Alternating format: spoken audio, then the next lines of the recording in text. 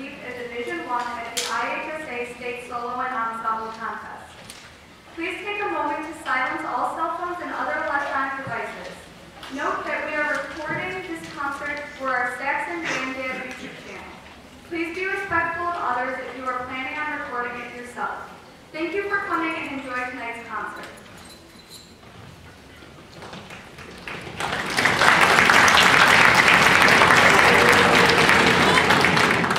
Good evening, ladies and gentlemen. My name is Vinny Andino. I'm the music department chair and band director, one of the band directors here at Schaumburg High School. Thank you for coming to tonight's concert. All of the proceeds from tonight's concert are benefiting the National MS Society. The students chose this as their annual charity for our Band Aid concerts to spread some awareness and also to help support this great cause. We have a representative from the National MS Society who is going to be here tomorrow to talk a little bit about the disease. For tonight, you're stuck with me. I apologize. So I just wanted to tell you a little bit about multiple sclerosis. So in multiple sclerosis, damage to the myelin in the central nervous system and to nerve fibers interferes with the transmission of nerve signals between the brain, the spinal cord, and other parts of the body. The cause of MS is still unknown. Scientists believe the disease is triggered by unidentified environmental factors in a person who is genetically predisposed to respond. MS is thought to affect more than 2.3 million people worldwide. Within the central nervous system, the immune system attacks myelin, the fatty substance that surrounds and insulates the nerve fibers, as well as the nerve fibers themselves. The damaged myelin forms scar tissue, or sclerosis, which gives the disease its name. When any part of the myelin sheath or nerve fiber is damaged or destroyed, nerve impulses traveling to and from the brain and spinal cord are distorted or interrupted, producing a wide variety of symptoms. MS symptoms are variable and unpredictable. No two people have exactly the same symptoms, and each person's symptoms can change or fluctuate over time. Those symptoms can include fatigue, numbness, tingling, dizziness, pain, muscle spasms, depression, among many others. Most people who are diagnosed between the ages of 20 and 50, although MS can occur in young children and significantly older adults. MS occurs in most ethnic groups, including African Americans, Asians, and Hispanics, but is more common in Caucasians of Northern European heritage. The average person in the U.S. has about a 1 in 750 chance of developing MS. That's approximately 0.1%. For first-degree relatives of a person with MS, such as children and their siblings or non-identical twins, the risk rises to approximately anywhere from 2.5% to 5%, with the risk being potentially higher in families that have several family members with the disease. If an identical twin has MS, they share all the same genes, but they only have a 25% chance of developing the disease themselves. This demonstrates that there are other factors, including geography and the elusive infectious trigger, that are all likely involved. As of today, MS is not a curable disease. However, effective strategies can help modify or slow the disease's course, treat relapses, manage symptoms, improve function and safety, and address emotional health. The model of comprehensive MS care involves expertise of many different healthcare professionals, each contributing in their own unique way to the management of the disease and the symptoms it can cause. The medications are used to help people manage their MS and enhance their comfort and quality of life. As stated in your program, the MS Society helps people address the challenges of living with MS by funding research, advocacy, facilitating professional education, and providing programs and services for people with MS and their families. So thank you very much for coming to tonight's concert again and supporting this great cause. From here on, we will get to the music. So we have several chamber groups for you, as well as our bands. So thank you very much. We hope you enjoy the concert, and thank you again for your support.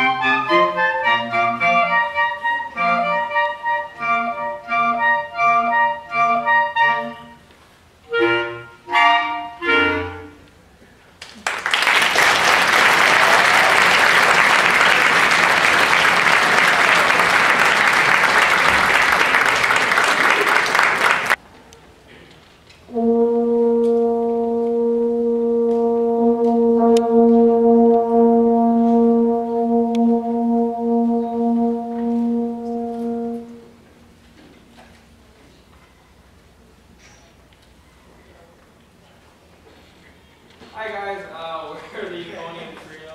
My name is Sean. Honestly, please excuse my attire.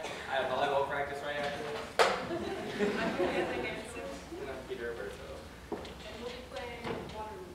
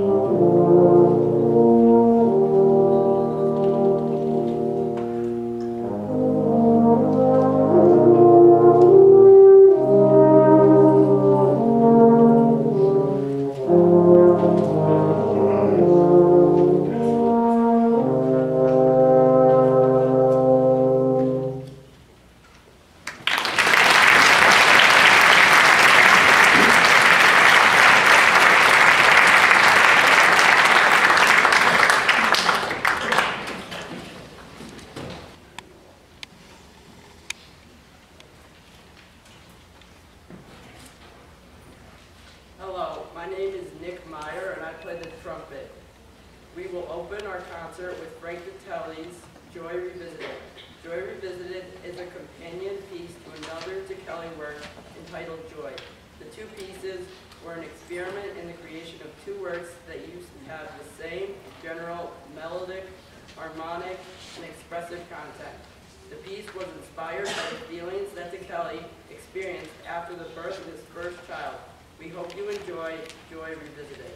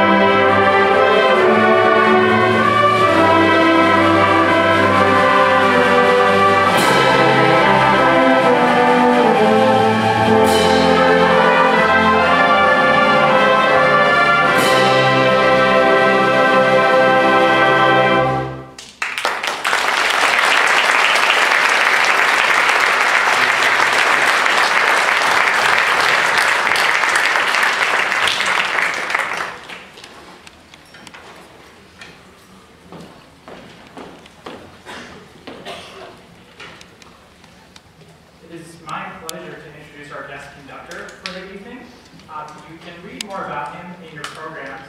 With his full biography in it. Mr. Mark Hangish has been a long-time music educator and it's wonderful high school band programs. You see many of the schools where he taught, played for the longest period at Glenbard West High School, where he had some incredible bands. And actually, early on in his teaching career, Mark actually taught here at Schaumburg High School. So it's kind of a neat connection for us. So to conduct the last piece for the cadet band, please welcome to the stage Mr. Mark Hankin.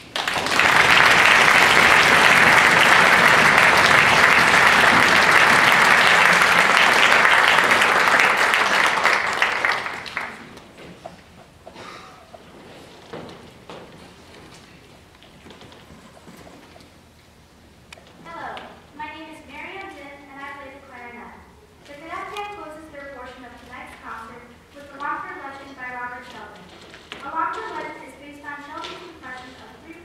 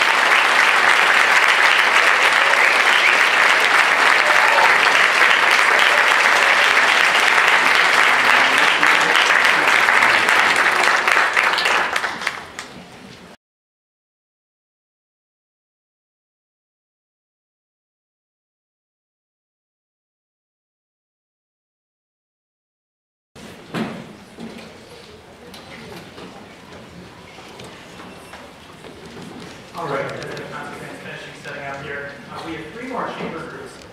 As Robin talked about earlier in the program, just last weekend we had the IHSA Solo and Ensemble Festival. We had over 100 events from Schaumburg High School that participated and played at this festival at Lake Zurich High School. Our band program was very fortunate and they did very well. We had 49 of those events. 86 that were band events received Superior Division I ratings, which is pretty outstanding.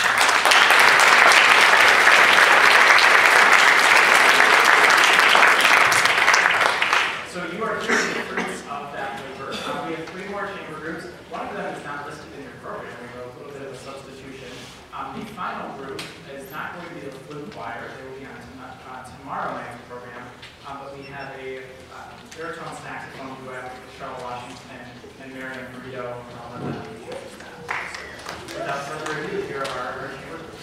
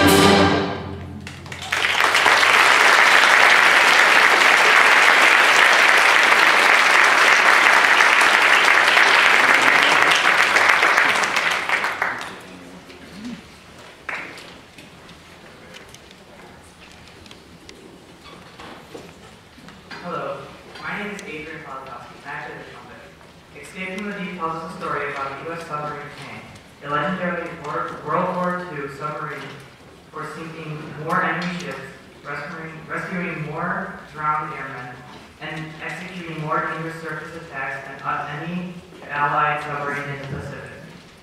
Having been sunk by its own malfunctioning torpedo, the tank sank to the bottom of the ocean, 180 feet below the surface. 5 sailors managed to escape the tank from the escape trunk, which meant filling the small space with water to equalize pressure. Having swam to the surface while avoiding depth charges from enemy ships, the 5 men were rescued after treading water for 8 hours. We would like to welcome back to the stage Mr. Mark English to conduct Escape from the Deep by Brian Ballmeters.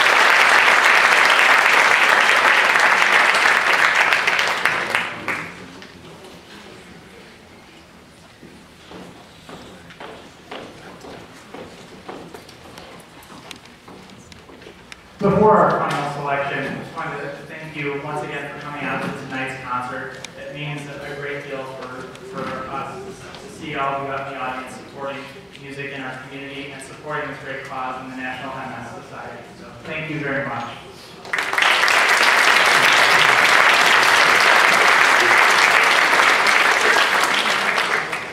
We'd like to again thank Mr. English for coming in. He's been here today and he'll be here tomorrow to work with the band. We do have a concert tomorrow. We hope to see you there, again supporting the National MS Society. We do have information, pamphlets, and flyers outside as you exit. Feel free to take some home. There's also a donation basket if you feel so inclined to donate to the MS Society. So thank you very much. We have one more piece for you that Stephen's going to introduce. Thank you.